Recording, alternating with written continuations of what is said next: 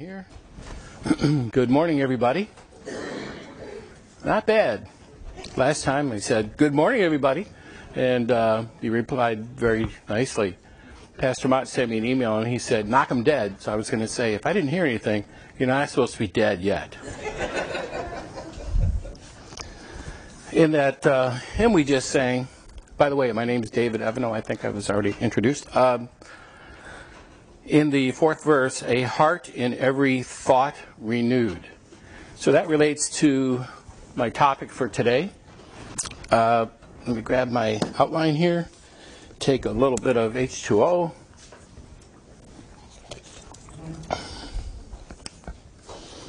I'm very super glad to be able to do this.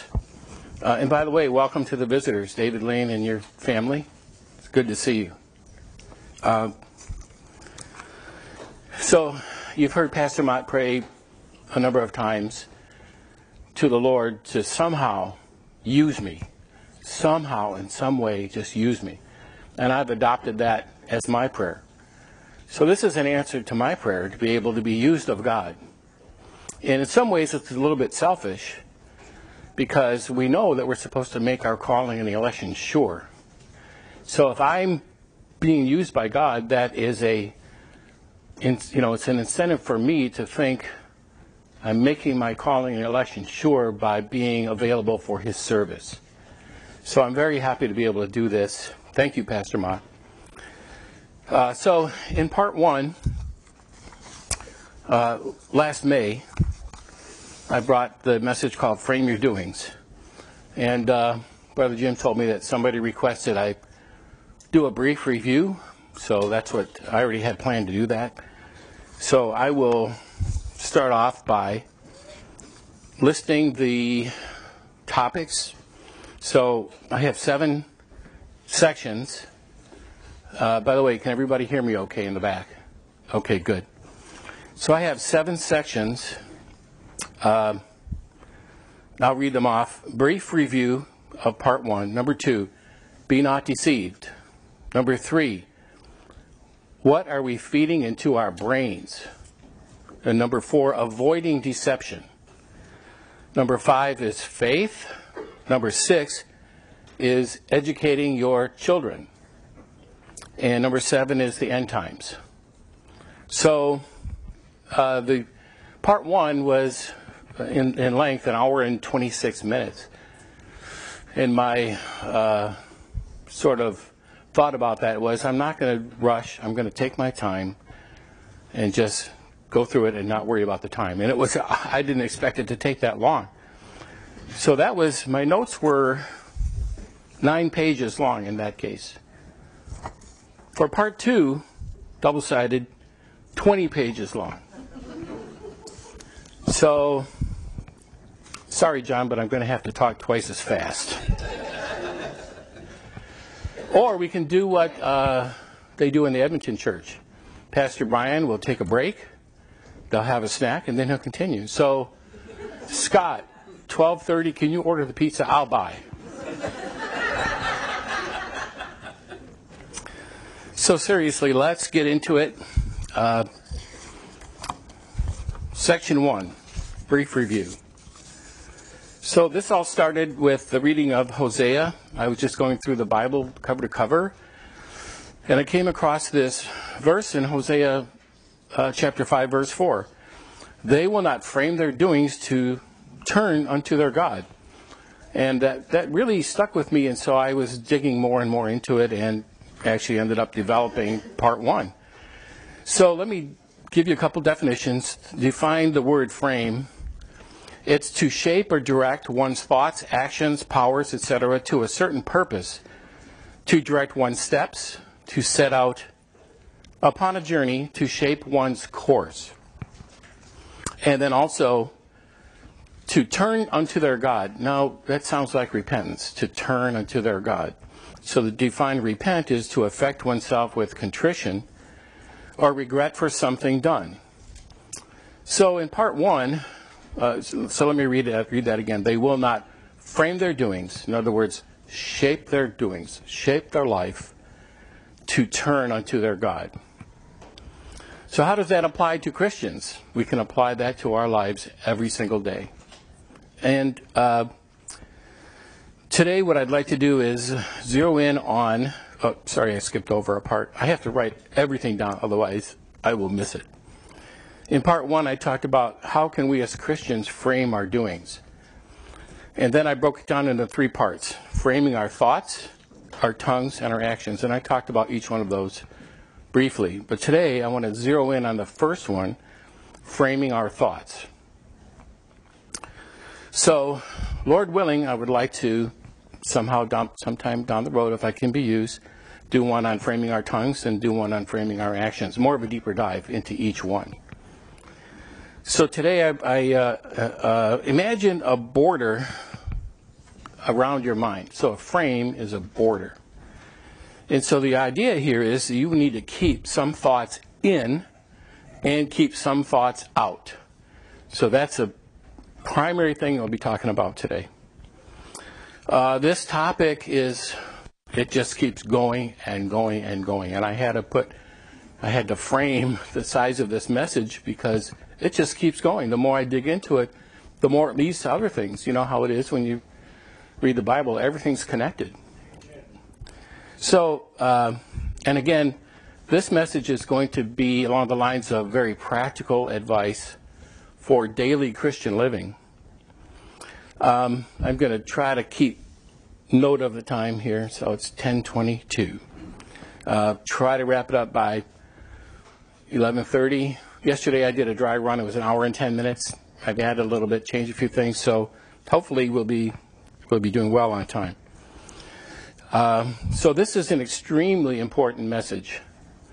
And as one of the bullet points that I mentioned, I'll be dealing with deception. This is a huge topic. So, and you need this in your Christian walk. I need it. Every one of us needs this. So this is a good segue from last Sunday's service. And one of the verses that Pastor Mott brought out was Philippians 4:8. Can you please turn to that verse? To save time, I'll go ahead and start reading. I printed out all my verses. There's a couple things I will need to turn to. Finally, brethren, talking about your thoughts, your mind. Whatsoever things are true, whatsoever things are honest, and it'd be good to look up the definition of each one of those words and maybe talk about it with your family. I don't have time to really go through and explain every definition of every word there today, but that would be a good devotion to do. Whatsoever things are just, whatsoever things are pure, whatsoever things are lovely, whatsoever things are of good report, if there be any virtue, which is doing the right thing because it's the right thing to do, and if there be any praise, think on these things. Now, we're already on page 3. That's awesome. So the next topic, oh yeah, I did forget one thing. I had a request to do a little bit more review on the first part. So what I'll do is just go through my sections from the last time. So what does it mean to frame your doings? I explained that this morning. God is a framer. He makes borders and boundaries. Then we talk about examples of people not framing their doings. In other words, getting outside of what they should be doing. Moses was an example when he smote the rock twice. And you remember I said he was commanded to speak to the rock. So if you're not careful, you can get your mind out of where it should be and do things that are going to be injurious or not helpful or healthy for you. And I said, well, maybe just my thought about it is maybe this is the second time the water's to come out of the rock, and maybe Moses struck the rock. He was supposed to speak to it. It didn't work. Well, it worked the last time. He struck it again. That's just my imagination, but that's very possible. And then I talked about how can we as Christians frame our doings, and I went through some examples along those lines. And there was one thing I brought up, and I'll bring up again. So in the Old Testament, there's a a description of these people that could not pronounce the word shibboleth. They couldn't say the SH sound. And there's a fellow that I used to work with. I think he was from that area of the world. Because he could not pronounce the SH sound. And I went down to his desk one day, and he was so frustrated with his project, he couldn't get it working, and he just kept saying, sit, sit. So I have firsthand experience of somebody that cannot pronounce SH. Okay, so back to today's, and by the way, part one is online on the website, so Mary Dell said she's already reviewed that. That was very good. Thank you. So the next topic, or the section, is be not deceived. One of the worst things that can happen to a person, especially one who bears the name of Jesus Christ, that being a Christian, is to think he's doing right. Okay? This is so important to understand what deception is, and we're going to do a deep dive into this. But in reality, he's doing wrong. You think you're doing right. I mean, you really think you're doing right. You're praying. You're reading the Bible. You're doing everything you think a Christian should do. But if you're deceived, you think you're doing right, but you're actually doing wrong.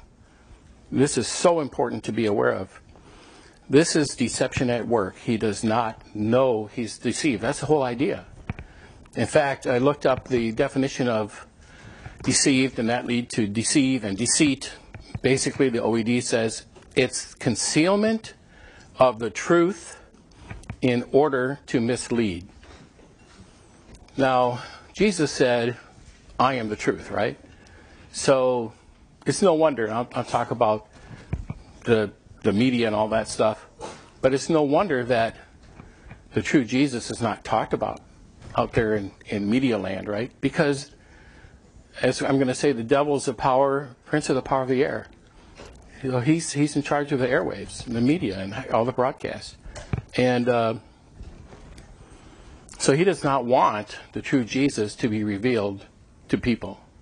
So he is a deceiver. He's concealing the truth in order to mislead. So we'll talk more about that.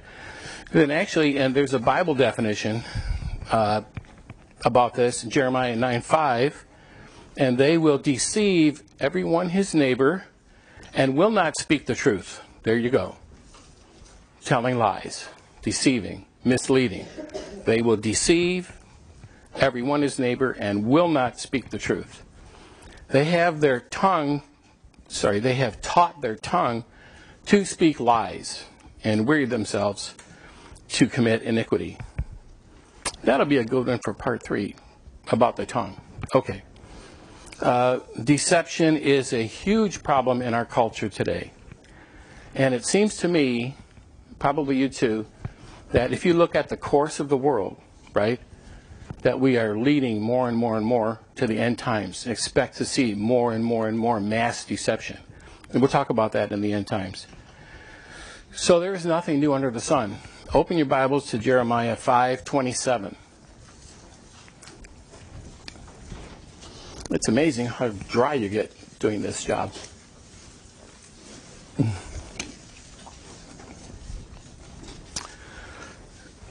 I'll start reading. As a cage is full of birds, so are the houses full of deceit. Therefore they are become great and waxen rich. They are waxen fat. They shine. Yea, they overpass the deeds of the wicked. Does that stop for a minute? Does that sound like the time in which we're living today? Right? You think about, you hear about all these prosecutors that are paid off and they let the criminals go free, and they actually interview criminals and they say, I'm not afraid of getting caught because I know I'm going to be out in 2 hours.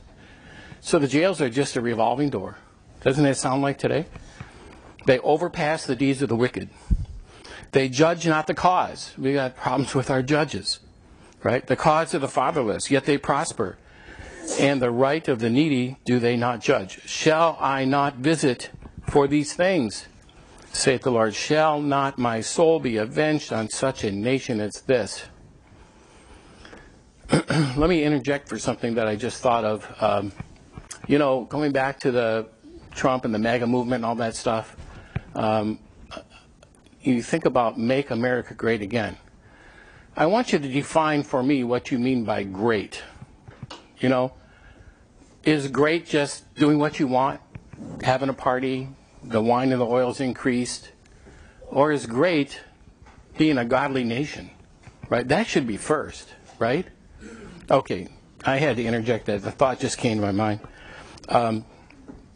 Verse 30, a wonderful and horrible thing is committed in the land. Now this verse here, 31, gets me. The prophets prophesy falsely, okay? They're telling lies. They're concealing the truth. They're misleading. And the priests bear rule by their means. What does that sound like? They're not adhering to God's rules. Does that sound like the Pharisees that Jesus upbraided? They teach for commandments the traditions of men. So now this is the part that gets me choked up. There's two parts in the Bible that I get choked up on. The one is when Peter denied the Lord 3 times and the cock crew. That I cannot get through reading that without getting choked up. And this is another one. And my people love to have it so. That is so tragic to me. My people love to have it so. Why? Because they're deceived. That's why this topic of deception is so important. And if you think you can't fall into it, you are deceived. You have to be careful. You have to guard against it. I'll be talking about a warfare. Okay. So, the prophets prophesy falsely, and priests bear rule by their means, and my people love to have it so. What will ye do in the end thereof?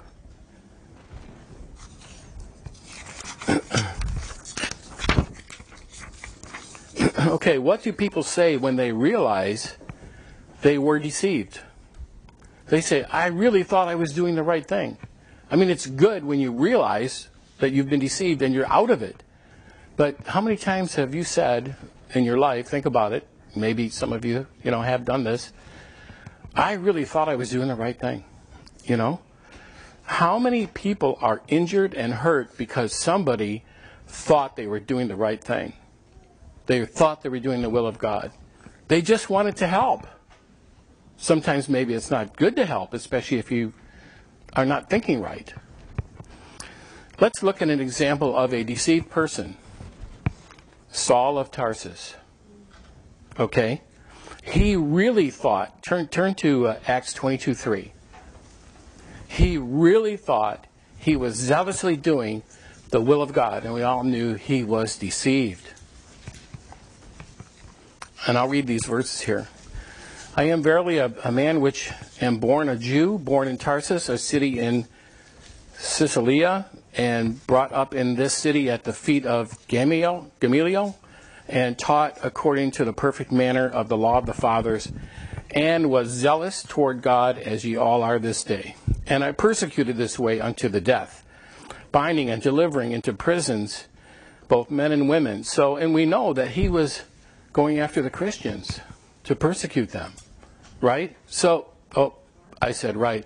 So my criticism from Pastor Mott was, don't keep saying the word right. So I got to keep that in mind. So there's one mistake. Okay. And by the way, thank you. That was a good positive criticism. Okay. And it came to pass that as I made my journey and was come nigh unto Damascus about noon, suddenly there shone from heaven a great light round about me. So you recall this is when Jesus intervened, right? And I fell unto God and heard a voice saying unto me, Saul, Saul, why persecutest thou me? And I answered, Who art thou, Lord? And he said unto me, I am Jesus of Nazareth, whom thou persecutest. Now I want to go to verse 1 Corinthians 15 and 9. And Paul's saying here, For I am the least of the apostles, that am not meet to be called an apostle. Why? Because I persecuted the church of God. Now you link those two ideas together. The church is in Jesus Christ. If you persecute the church, you're persecuting Jesus Christ. how does that make us look at the church? We love the church. We love our brethren, right? We don't want to harm them. Because what you do to your brethren, you're doing to your Savior. This is such an extreme point. And my note here is how you behave toward the church is how you behave toward Jesus Christ. Now, Dr. Dave, the marriage counselor, will make a point here. So, the last time I brought up a verse, let's turn to it. 1 Peter 1:22. This is one that I'm going to have to turn to. 1 Peter 1:22. So what I did the last time was I used Brother Justin Sperry as an example that we are to love each other. I think it goes with a pure heart fervently. So for married couples, this is a guarantee to make your marriages better. Guaranteed. Money back. Well, I didn't receive any money, so I can't give any money back. So if you view, to the spouses, right, if you view your spouse instead of a husband or a wife at times as a sister or brother, right? I got to quit saying right. That is hard to do, right? So anyway, if you view your spouse as a child of the living God, as a member of the church, as your brother and sister in Christ, and then you apply that verse, that you will love them with a pure heart fervently, your marriage will get better. Okay? Oh, good, I didn't say right. So, let's move on, because time is moving along here. God tells us in His Word to be not deceived. This is extremely important. In fact, there are 4 verses that have the words, be not deceived. And I'll go through those quickly. Luke 21:8. And He said, take heed that ye be not deceived. For many shall come in my name, saying, I am Christ. And the time draweth near. Go ye not therefore after them. And I'm going to bring that verse up again later on. Galatians 6:7. Be not deceived. God is not mocked. For whatsoever a man soweth, that shall he also reap. And then 1 Corinthians 6:9, know ye not that the unrighteous shall not inherit the kingdom of God? And then you have the be not deceived, neither fornicators and so on shall inherit the kingdom of God. 1 Corinthians 15:33, be not deceived, evil communications corrupt good manners. And I'd like to spend a little bit of time on that verse now. So normally when you think about evil communications, what's the first thing that comes to mind? Talking like a sailor, right? Think of filthy language, swearing, taking Jesus' name in vain, etc. And it's true that those types of evil communications will corrupt your good manners. But there's another thing that occurs to me. Evil communication can happen by taking good words and misusing them. I have an example of that. The devil tried this on Jesus in the wilderness. Remember, he tried quoting scripture to Jesus?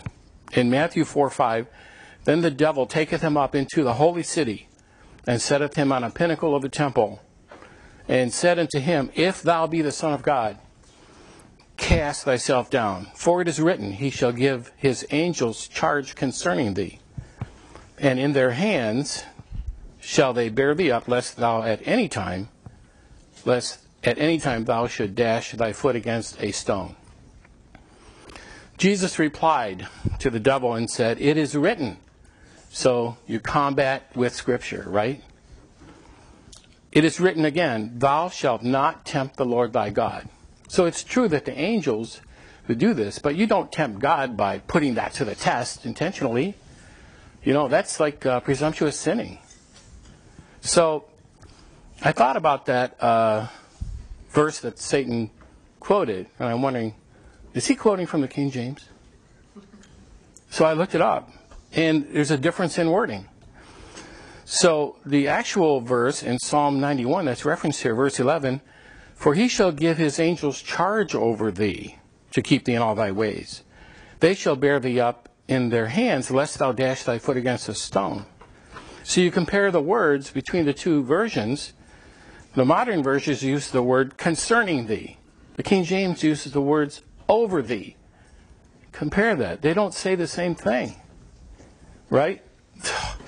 So the devil used the wrong Bible.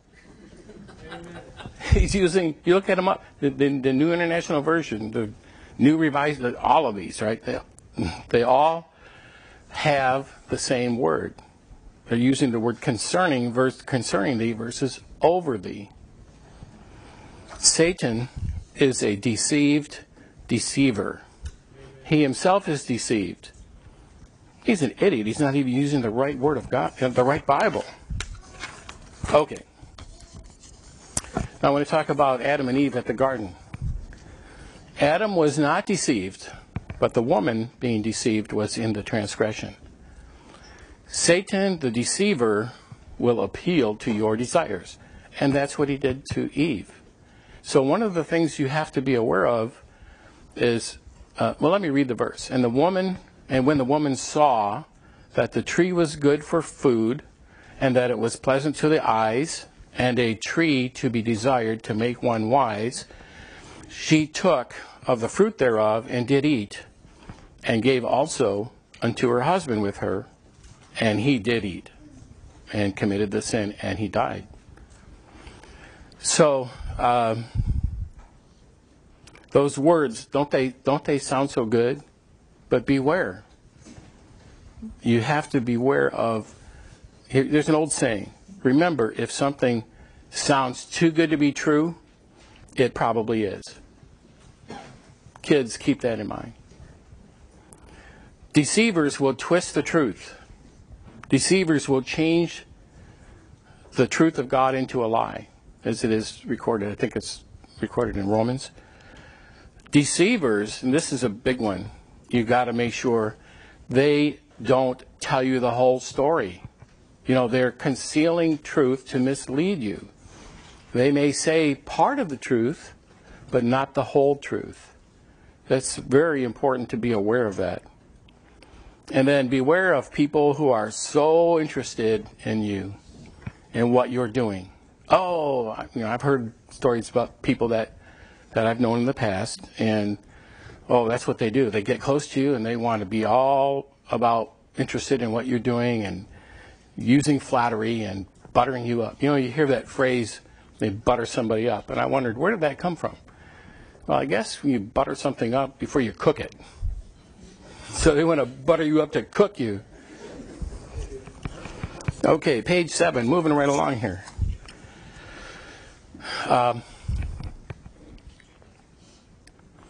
Okay, here's a good example of somebody taking good words and making it into an evil communication. Now, please, I'm not saying that the words in the Bible are evil. I'm saying they're taking good words, misusing them to get an idea into your head that's wrong.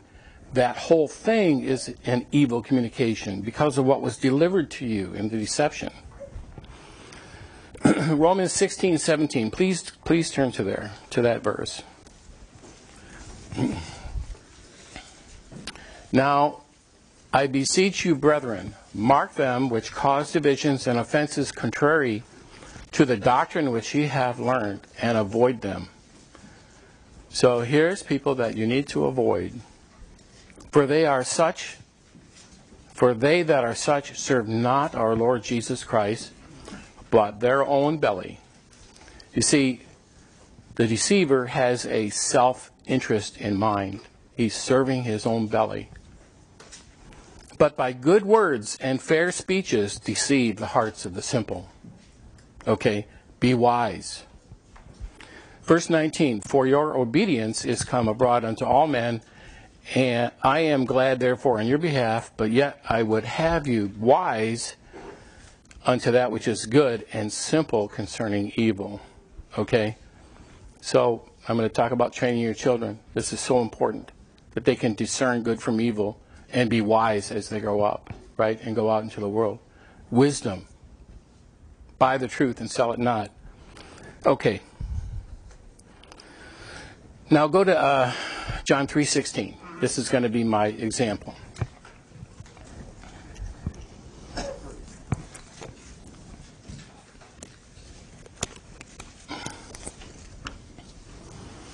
A preacher can take good words and misapply them to deceive, right? To mislead you. Because what? They conceal the truth. They don't tell you the whole story. John 3:16. Let's read that. For God so loved the world that he gave his only begotten Son, that whosoever believeth in him should not perish, but have everlasting life. Right? So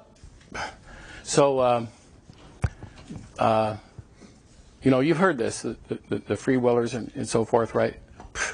Everybody has heard of this happening. And they will try to explain this verse to you. You see, it says, whosoever believeth. All you have to do is believe Jesus and accept him into your heart. And then you'll have everlasting life. Well, that's a lie. That's an evil communication. It's deceiving. So, we are taught to compare Scripture with Scripture. Turn to Hebrews 1, chapter 1, verse 3. Who being the brightness of his glory, and the express image of his person, and upholding all things by the word of his power. Here's what I want to zoom in on. When he had by himself purged our sins. Nobody else is involved. They get everything all scrambled up. They confuse, as we know, they confuse eternal salvation with temporal salvation. That's not my topic. But when he had by himself purged our sins, is that hard to understand? No, it's very simple. By himself, he purged our sins. So, and we know that there's no sin in heaven. So in order to get to heaven, you have to have no sin. Jesus purged our sins by himself. That means you had no part in that operation. Nothing you could do or say or believe or confess or accept Jesus. No part in it. So you have preachers all over the land explaining how you can be a part of getting eternal life. And it's not that is not, you're not involved in that. So I thought of this question last night as I was going through this. How is that preacher that's deceiving you not committing idolatry? Think about it. What's idolatry? Well, one definition is the worship of a physical object as a god. A broader definition might be ascribing something that belongs only to God. It's only an attribute of God to something else or somebody else. So when you're part of the eternal salvation, you're being told you have a part in what only God does. You see that? Isn't that idolatry? Amen.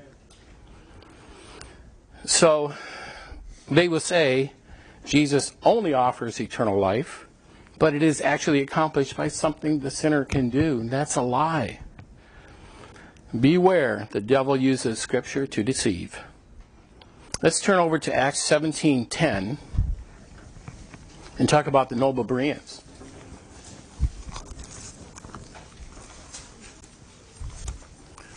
And we know what they did. Let's read this verse here.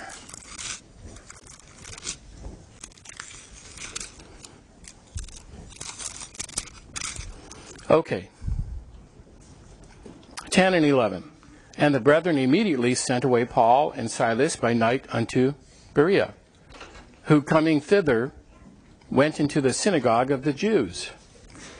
These were more noble than those in Thessalonica, in that they received the word with all readiness of mind, and searched the Scriptures daily, whether those things were so. This applies to the next section as well, which I'll talk about, which is how to avoid being deceived. These noble Bereans, they were checking out what they were taught. And we need to do the same thing. You go to church, you get taught, you get a lesson. It's up to us to check that out and verify it. And Pastor Mott would tell you the same thing. Check him out with the Bible. That's what Christians need to do. Otherwise, you may fall into the trap of being deceived, being misled, because somebody didn't tell you the truth. It's extremely important. I just can't emphasize that enough. Okay, page 8. Okay, next section is, what are we feeding into our brains?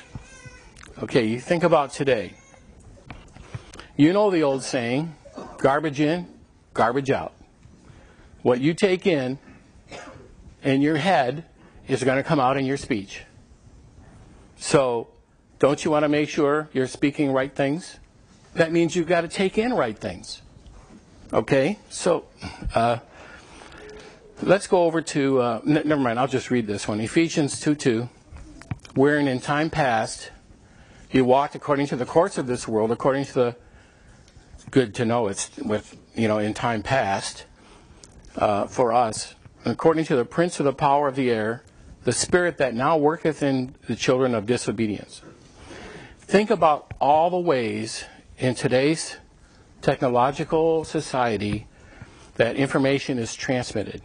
Computers, internet, cell phones, television, screens everywhere, devices everywhere, even at the gas pumps. I mean, I can't go fill up my car with gas, take the nozzle out, and a screen comes up, and it's blaring something, maybe an advertisement or something. It's hard to escape it. It's just too much. It's overwhelming.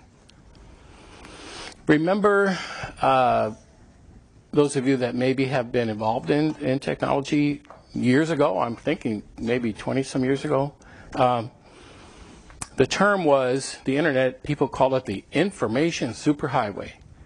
Welcome to the information superhighway, right? The information is blasting at us faster and faster. What does technology, technology gives the devil an advantage in that his lies, his deception can now spread throughout the culture much faster than ever before. And now we're going to 5G. Faster. Allows information to be broadcast even faster. Okay, talk a little bit about the mainstream media.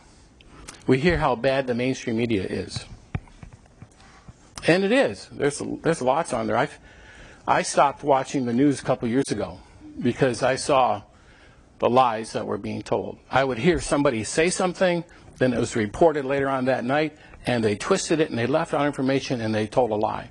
I said, I'm not going to watch that anymore, and I haven't. I haven't watched the news for 2 years. Amen. In fact, we got rid of our television. I mean, we still have a screen, but we subscribe to Netflix, and we're watching episodes of Monk.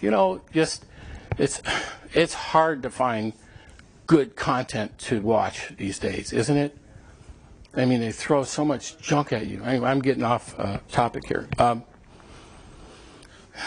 it's true that the mainstream media, but the same thing can happen with conservative media. Conservative media, you can get deceived. They can broadcast lies, right? You have to discern. True journalism is gone. They talk about the narrative and the optics, and I'll talk about politics in a little bit, but if you're involved with keeping up with politics and what's happening with elections and all that stuff, you frequently hear, okay, the Democrats want to run this narrative, so they want to slant everything to promote their narrative, or the Republicans, they want to slant everything to promote their narrative. You got to be really careful about that. And for me, I have an interest in watching what happens with elections and politics, but I have to be very careful about that too. The misinformation. People, this has turned, frankly, into mind control. It really has. It really, and we're supposed to, I'm going to talk about girding up the loins of your mind. You're supposed to put borders on that stuff and not let that stuff in. What do you think about? Where do you spend your time? Millions and millions of people in our country are feeding on this junk and being deceived. This will lead into what's coming in the end times. nations, as we'll see in Revelations, nations upon nations are going to be deceived. Let me save that for later. There's a video called Social Dilemma. I haven't seen it yet, but I hear it's really good. So I need to watch that, and I guess that's highly recommended. Now we're going to get into a little bit about conspiracy theories. Need a little bit more water here.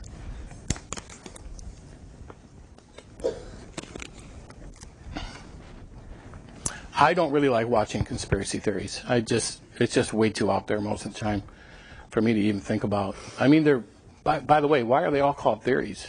We know there are real conspiracies, so they're not all theories. But anyway, you can find so many of them of every kind on the internet.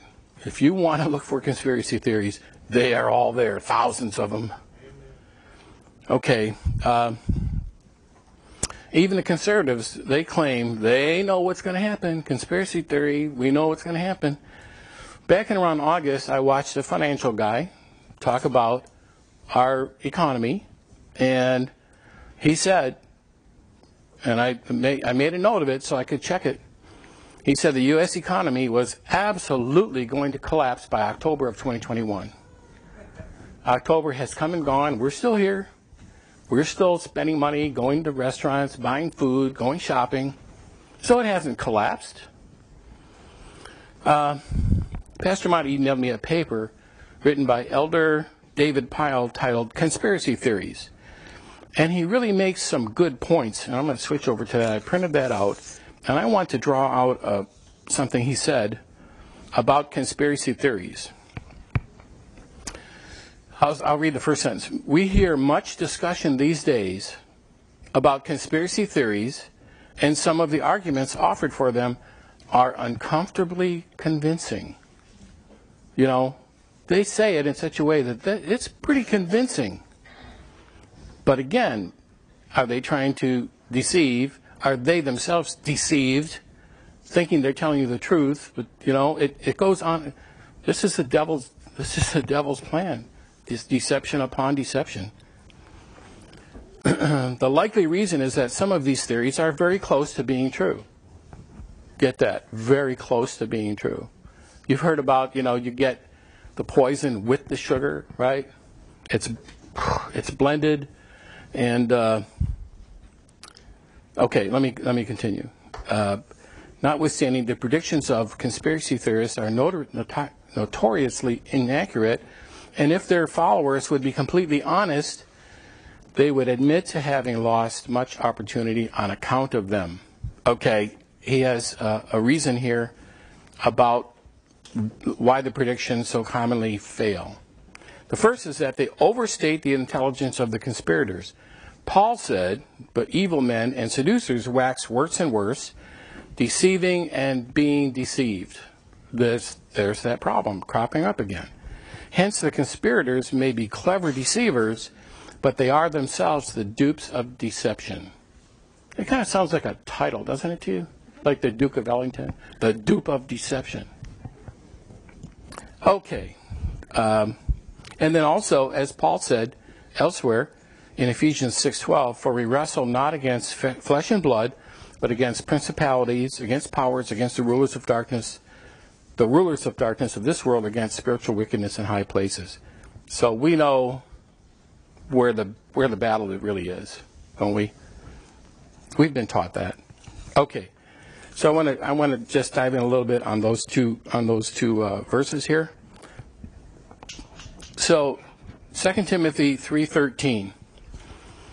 But evil men and seducers wax worse and worse, deceiving and being deceived. So these are evil men, deceivers. They themselves are deceived. They're also seducers. Waxing worse and worse means it's just going to get more and more and more as time goes on. Now it's interesting that this verse lines up very nicely with Galatians 6:7. Be not deceived. There's one of our be not deceived verses. God is not mocked. For whatsoever a man soweth, that shall he also reap. The man sowing deception, what's he going to receive?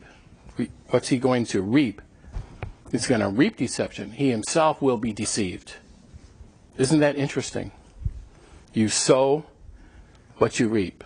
And there's some modern sayings that go along those lines. What goes around comes around. The golden rule: do unto others as you would have them do unto you. You know, don't deceive your neighbor. By the way, I wanted to say something to the kids, and I've thought about this, about truth. When I think about truth, I think about it as being a very comforting thing that I just want to take to my bosom and hug. Truth is your friend. Learn to love it. And Jesus said, I am the truth, right? So then, I said right now, threw my train of thought off. So, you know, the truth is something you love. Jesus is the truth. Embrace it. Hug it. It's your friend. Love it. Hang on to it. That's how I think about truth. Okay. For we wrestle, Ephesians 6:12, for we wrestle not against flesh and blood, but against principalities and powers, against the rulers of the darkness of this world, against spiritual wickedness in high places. So during the past few years, I've watched a number of conservative videos, and I only heard one time, one person say that verse, where our fight really is. That was Governor Mike Huckabee. Good for him. He was on Fox, and he stated that verse. And I thought that was excellent. It was a King James version he quoted from, and that was great. He was broadcasting where the fight really is. If you follow politics, and by the way, I put a note here, and as I mentioned earlier, when you listen to out there, meaning, you know, speakers, media, television, whatever, you don't hear the truth. You don't hear what the real problem is. The real problem is not going to be solved by government and by politicians and by, right? This is so frustrating. It's like it's just built into me. The answer is not Democrats versus Republicans. You know, there's a verse that I was thinking of a few weeks back, and I wanted to add this in, and I can't think of it right now, but it had to do with the nations just bouncing back and forth. It reminded me of our political culture. For years, it just goes, Democrats are in power, Republicans are in power, Democrats are in power, bouncing back and forth and back and forth. Do you think that may be a distraction to what the real problem is? So, we really need to look above politics and government to know what the problem really is. And we know that it's sin. It's disobeying God's laws, individually, corporately, the whole country. Okay, page 10. In Luke 21:8, and he said, take heed that you be not deceived. So this is another one of our be not deceived verses. For many shall come in my name, saying, I am Christ, and the time draweth near. Go ye not therefore after them. I want to compare that with a conspiracy theorist. So, you know the old, I think there's a Latin phrase, axiom that says if it acts like a duck, if it walks like a duck, if it sounds like a duck, it's a duck.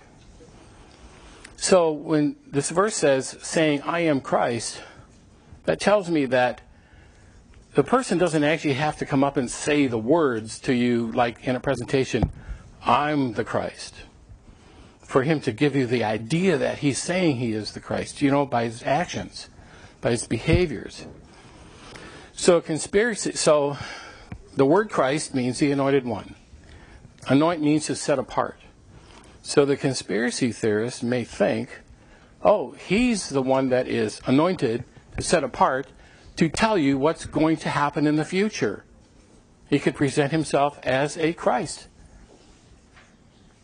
And I hope I'm not saying anything wrong. Reminder, finally, brethren, whatsoever things are true, whatsoever things are honest, whatsoever things are... Okay. That's Matt's reminder. Okay. There's not somebody telling me, oh, don't forget to say that. Technology. Okay. So the conspiracy theorist may think he's an anointed one to prophesy what's coming. Even the devil has his Christ. He wants to be like God. He wants to be like the Most High. I want to talk about that too in a bit.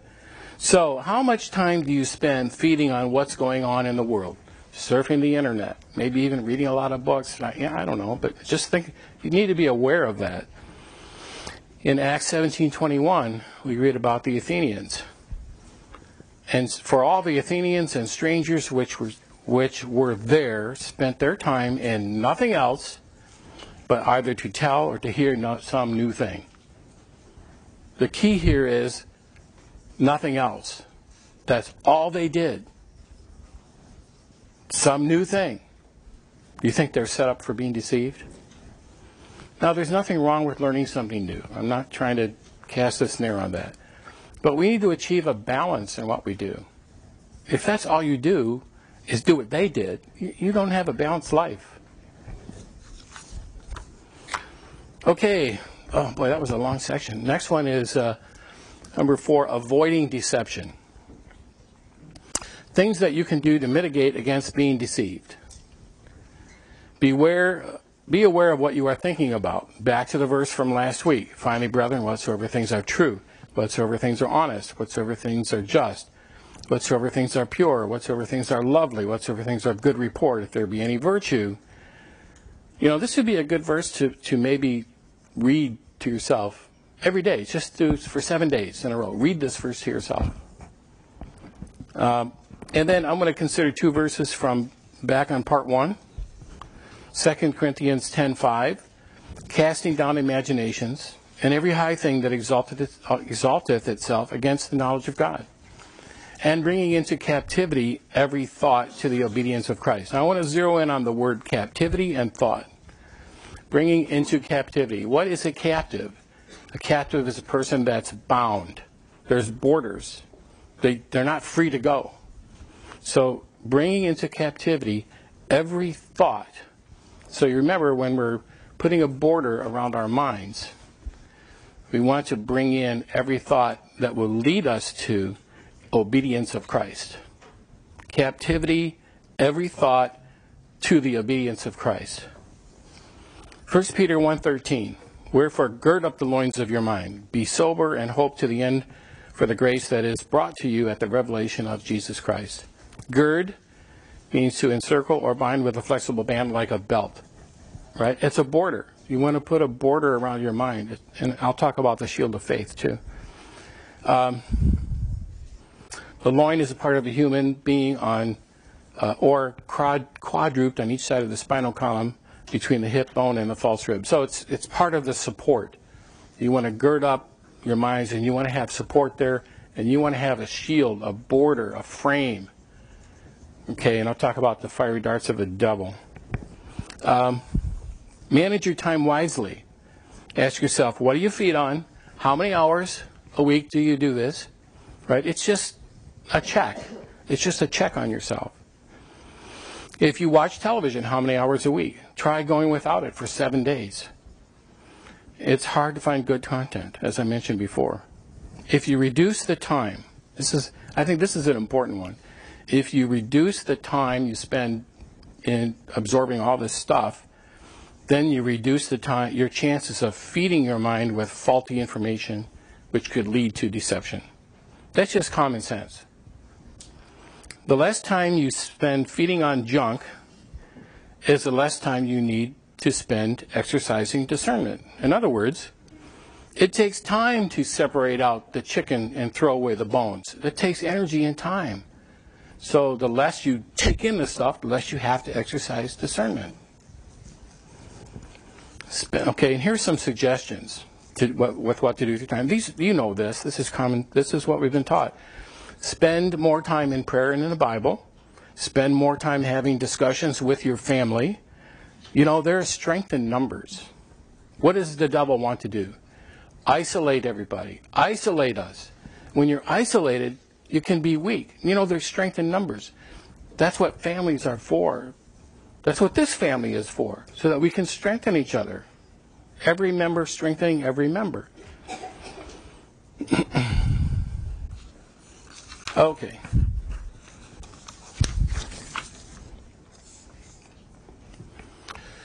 Some other things you can do. You can count your blessings and be thankful. Colossians 2:6. Ask as ye have therefore received Christ Jesus the Lord, so walk ye in him. You know, it reminds me of what I said the last time was, walk in the Spirit, and ye shall not fulfill the lust of the flesh. Colossians 2:7, rooted and built up in him, and established in the faith, as ye have been taught, abounding therein with thanksgiving.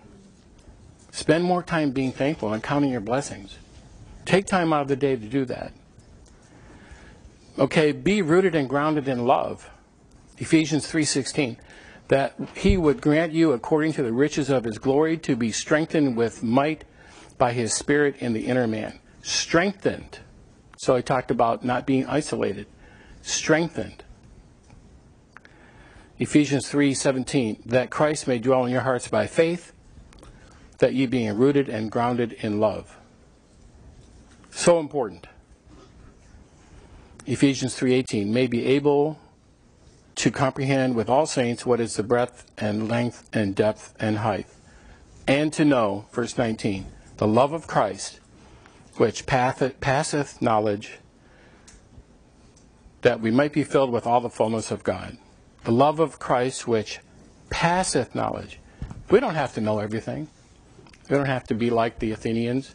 Oh man, I got to know everything that's new out there. I got to know what's happening. I got to know who's doing what. Avoid being double-minded. A double-minded man is unstable in all his ways. James 1:8. Draw nigh to God, and he will draw nigh to you. Cleanse your hands, ye sinners, and purify your hearts. The heart is also used to represent the mind. Purify.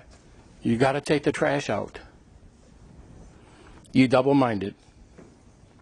And, you know, this going back and forth, being double-minded, wavering. What did Jesus say in Revelation 3:15? Be cold or hot. If you're lukewarm, we're in Christ. Think of him spewing you out of himself. That's a horrible thought. Okay. This is a message for preachers, but look what happens. 2 Timothy 4:2. This is about enduring sound doctrine. Preach the word, be instant in season, out of season, reprove, exhort with all long-suffering and doctrine.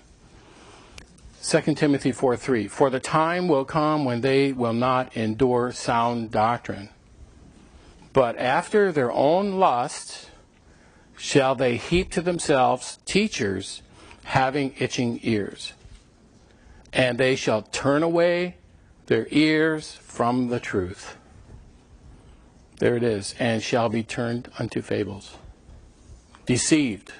You're in the truth. You get to a point where you can't endure sound doctrine, and you don't have the truth, and you go to fables. That leads you right into deception. Seek wise counsel.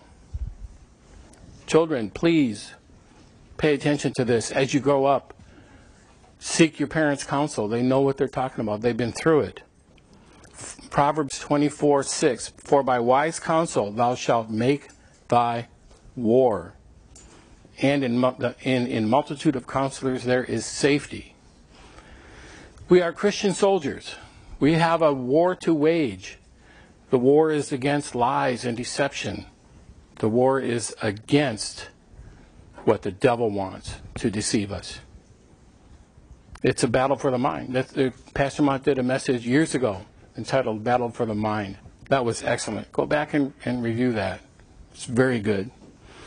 A Psalm of David, Psalm 103. Remember, these are things that we can do to avoid being deceived.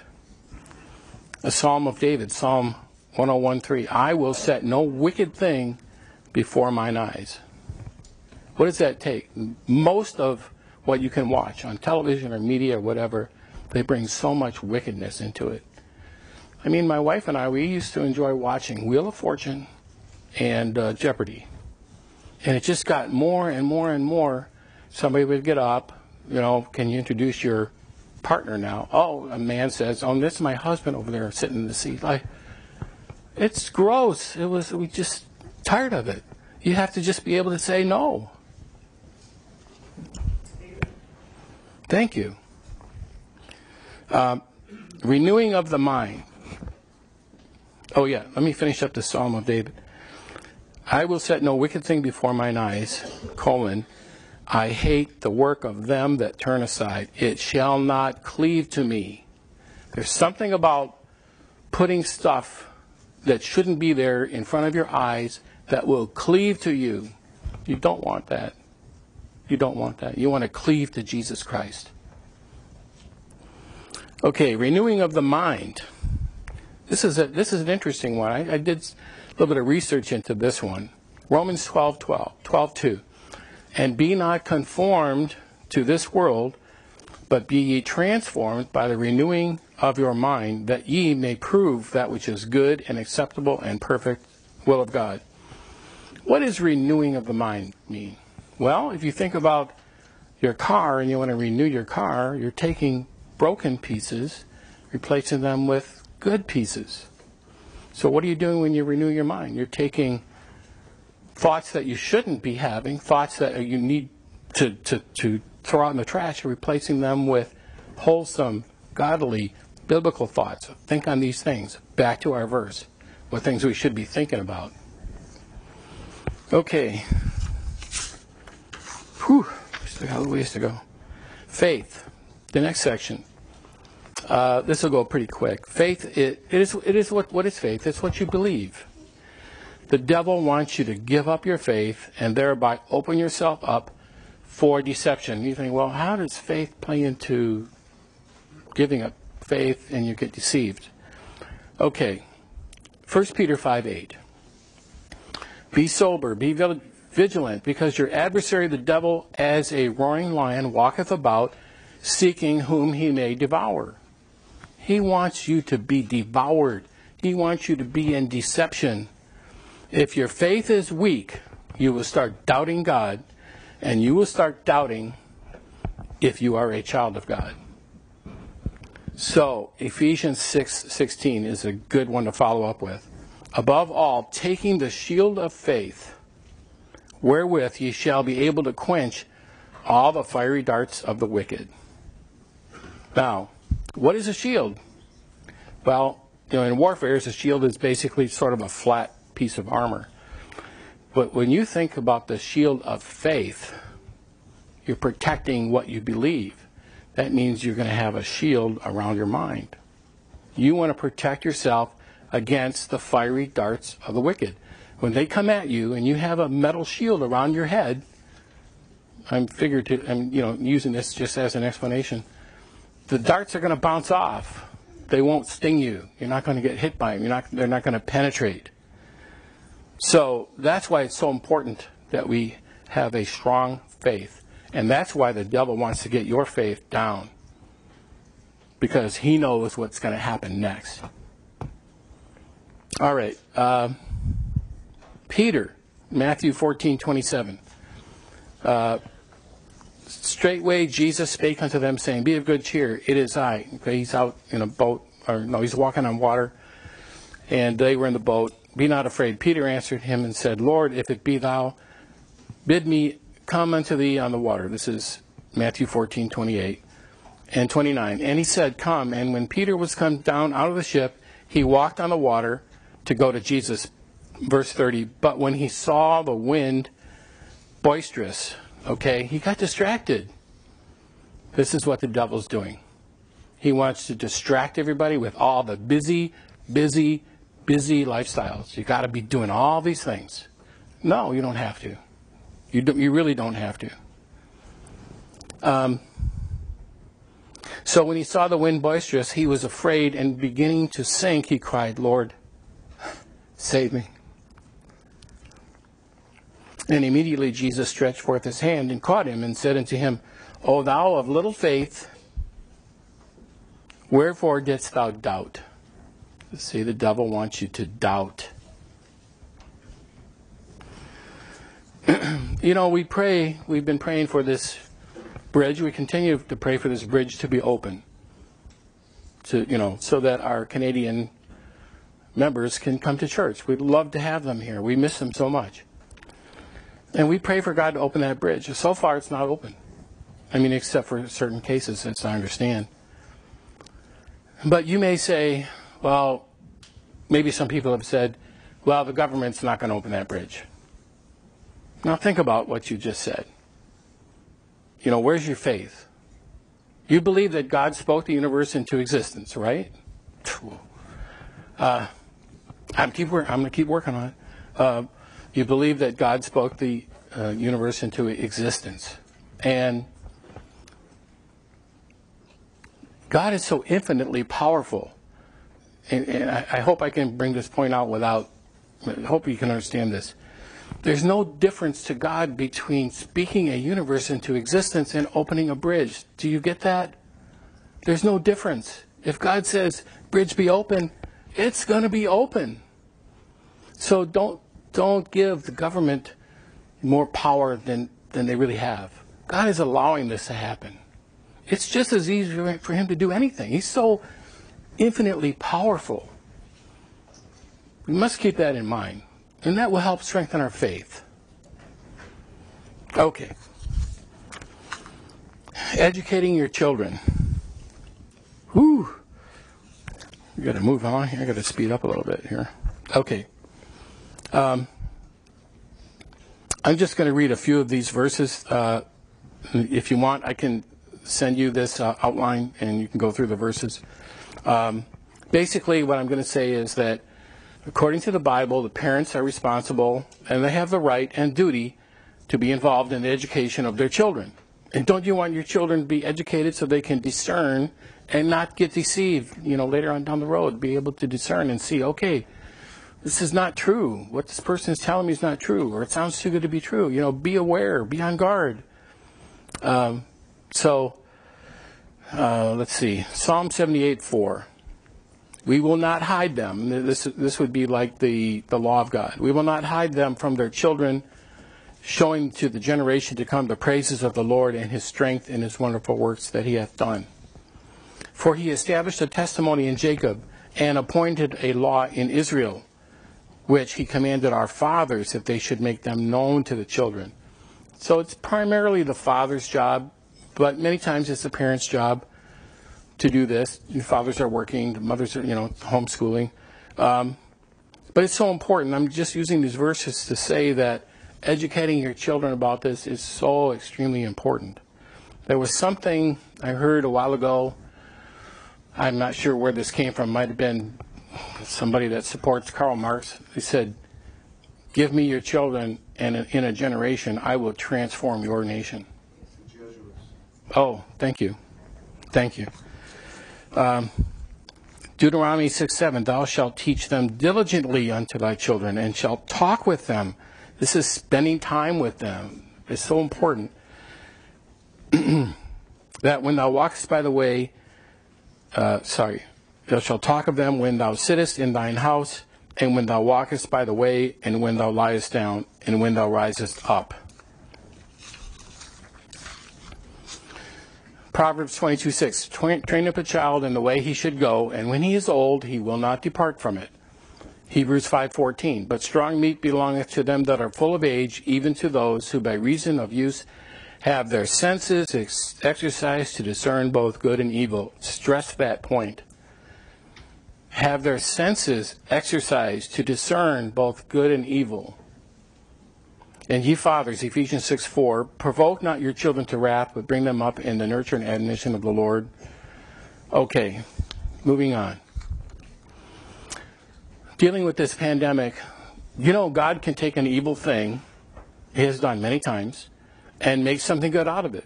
And look at us, right? We were broken, we were sinners. He took us and saved us. Jesus Christ died for us, saved us. He's transformed us. So there's this thing about the pandemic that I've learned. I'm just calling this the COVID awakening. Okay, so what's happened was because of the pandemic, the students had to learn from home using Zoom or the like. Therefore, parents got to know what the children are being taught. Okay, and I'll use Virginia as an example. And I think it's sometime, maybe starting about a year ago, maybe a little bit less, that the parents were starting to realize what their children were being taught. right? Ooh. And once this started becoming known, it spread across the country like wildfire. And in Virginia and other states, this has like become a movement. And parents started going to the school board meetings, and there was a lot of hot arguments and so forth going on. Sadly, this demonstrated that many parents in our country were asleep at the wheel. Shame on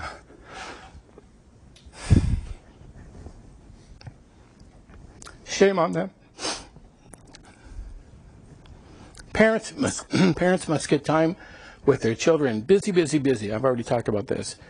The devil has everyone running. So in Virginia, for example, the parents were going to these school board meetings. It was a hot topic. There was much controversy. The school board, somebody in the school boards sent a letter to the U.S. Attorney General, and I'm just sort of kind of going through this quickly. I don't know if I have it exact, but the basic idea is they sent a letter to the U.S. Attorney General demanding action. We've got these parents showing up at our meetings, and they're really upset, and they're arguing, and they're yelling, and you can't teach our children this. So, good for the parents. And then the Attorney General sent a memo to the FBI. This is unbelievable. And the letter said they want the FBI to show up at these school board meetings to deal with these parents who he labeled them as domestic terrorists. It's crazy. But you see the opposition. Do you see what the devil's fighting for? So a few months ago, and by the way, good for your homeschoolers, and I don't want to cast this snare on anybody that sends their kids to, outside to a school for education, but you're still responsible to know what your children are learning and what they're being exposed to. So important. So a few months ago, there was this race for governor of Virginia, and this is kind of interesting. The candidates held a debate, and just as a reminder, in Loudoun County, Virginia, and other counties, there's this sweeping movement about what's going on in our schools. What are the children being taught? So they had a debate between Glenn Youngkin and Terry McAuliffe. Terry McAuliffe was ahead in the polls three weeks before the election, if you can believe the polls. That's another whole thing. Terry McAuliffe made a fatal mistake in the debate. He said, quote, "I don't think parents should be telling schools what they should teach." He sank and lost the election because of that, within weeks. Huge idiot, huge mistake. Okay. End times, we're at the final section. Not doing too bad. I got a couple verses on who is Satan, but the main point I want to bring out here is that Satan wants to be like the Most High. He's fallen. He's a fallen angel. He was cast out. He's cast down to the ground. Isaiah 14:13. For thou hast said in thine heart, I will ascend into heaven. I will exalt my throne above the stars of God. I will sit also upon the mount of the congregation in the sides of the north. By the way, that's where God dwells. Isaiah 14:14. I will ascend above the heights of the clouds. I will be like the Most High. So, Satan wants to be like God. But the way he wants to be like God and what he wants to do is through lies and deception and deceiving the nations. So, Revelation 20, verse 1. And I saw an angel come down from heaven, having the key of the bottomless pit and a great chain in his hand. Verse 2. And he laid hold on the dragon, that old serpent, which is the devil and Satan, and bound him 1,000 years. So we know that happened. And cast him into the bottomless pit and shut him up and set a seal upon him, that he should deceive the nations no more, till the 1,000 years should be fulfilled. And after that, he must be loosed a little season. Does it seem like he's been loosed? Probably for a while, I guess. I don't know, but so his aspiration, motivation, is he wants to be like God, which means he wants worshipers. He wants followers, right? And the thing that he does is he motivates nations through deception to come up against God's people. And we're going to see that it's going to happen here. It's played out in Revelation. It tells us this is going to happen. And when the Revelation's chapter 20, verse 7, Satan is going to lead a massive deception in the last days. When the 1,000 years are expired, Satan shall be loosed out of his prison. 1,000 years being explained in the Bible as a relatively long period of time. Revelation 28, and shall go out to deceive the nations which are in the four quarters of the earth, Gog and Magog, to gather them to battle, the number of whom is as the sand of the sea. That's a lot of people. That's a lot of people in these nations that he's deceiving. Verse 9, and they went up on the breadth of the earth and compassed the camp of the saints about and the beloved city. Okay, so here you are. You're a believer. You're a true believer of Jesus Christ. And you're in the camp of the saints. And I don't know how this actually plays out geographically, but you're encircled by these deceived people, nations of being deceived. And you got to wonder, what are they thinking? What are they thinking what is their deception? They're thinking that somehow the people of God are a threat to them, to their way of life. I don't know. Just somehow they're deceived into thinking we're their enemy. We're not their enemy. Amen. We're followers of Jesus Christ. Why are we a threat to them? But somehow they're deceived into thinking that we're a threat to them. These days they talk about our nation being divided. I don't really know if it's so divided, but the message is going out. You're divided. You got the right and the left. You got the Democrats and Republicans. I wish people wouldn't be focused on, we're divided. There's something that you're doing that's threatening my life. No, that's not right. Everybody should be trusting in God to preserve their life, to help them, I should say, through this life. So what happens is they go up on the breadth of the earth and compass the camp of the saints about and the beloved city. It reminds me of something. I believe I heard this in a movie years ago. You've got this battalion of, in the army, and they're out at war and they're in warfare. And one of the sergeants or whatever comes up to the captain and says, "Captain, sir, we sent scouts out and we're totally surrounded by the enemy." The captain said, "Good, we must not let them escape." So what happens? This is like an 11th hour deliverance. The beloved city, the camp saints about in the beloved city, and then fire came down from God out of heaven and devoured them. You think about that. God is infinite, infinitely powerful. He can do anything. You've got probably millions and millions of people, as the sand of the sea. Nations all gathered against the camp of the saints. Gone like that. And the devil, this is the good news here. And the devil, verse 10, the devil that deceived them was cast into the lake of fire and brimstone, where the beast and the false prophet are, and shall be tormented day and night forever and ever. Now, I just had these couple of verses I thought of last night, and I wanted to bring this in. It fits in good with the idea of beware of deception. Matthew 24:23.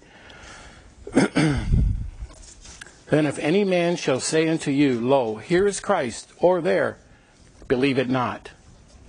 There's deceivers. Verse 24, for there shall arise false Christs, false prophets, and shall show great signs and wonders, insomuch that, if it were possible, they shall deceive the very elect. You see how important it is? Now, my topic is not the mark of the beast, but I want to explain a couple of things here. I do not know what the mark of the beast is. I don't think anybody does except God. And if they tell you they know, they're probably deceiving you. Here's a couple of things, and Pastor has taught this, that if you're engaged in worshiping the true God and worshiping in spirit and truth, you don't have to worry about receiving the mark of the beast. The people that receive the mark of the beast are deceived, engaged in false worship, and they're all about looking at the wonders of the miracles, right? So, there I go again, right? So if you're engaged in seeking the truth and in true worship, you don't have to worry about it. You don't have, it's not the vaccine. It's in what country is it? It's a Middle Eastern country, I think, is putting chips in people's hands. Hey, we got a program. You can put your Vax card in your hand. Sweden, right? Yes. You can implant a chip. Is that the mark of the beast? Probably not. In fact, do you know where the devil wants to be like the Most High?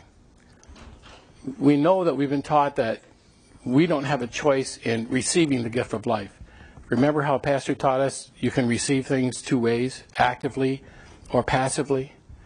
How do you know when people receive the mark of the beast, is it going to be actively, like you're waiting in line to get a chip implanted? Or is it going to be passively and they're not even really aware of what happened or even had a choice in the matter? How do you know that? So I have a final verse. I'm going to leave that topic. I just wanted to maybe bring up a point about deception, and that the point is, if you're not deceived, you don't have to worry about receiving the mark of the beast. Okay, I just wanted to bring that up. So for the final verse, and we're a little over, open your Bibles to 2 Thessalonians 3, and we'll read together verses 1 through 4. 2 Thessalonians 3. Let me get there here.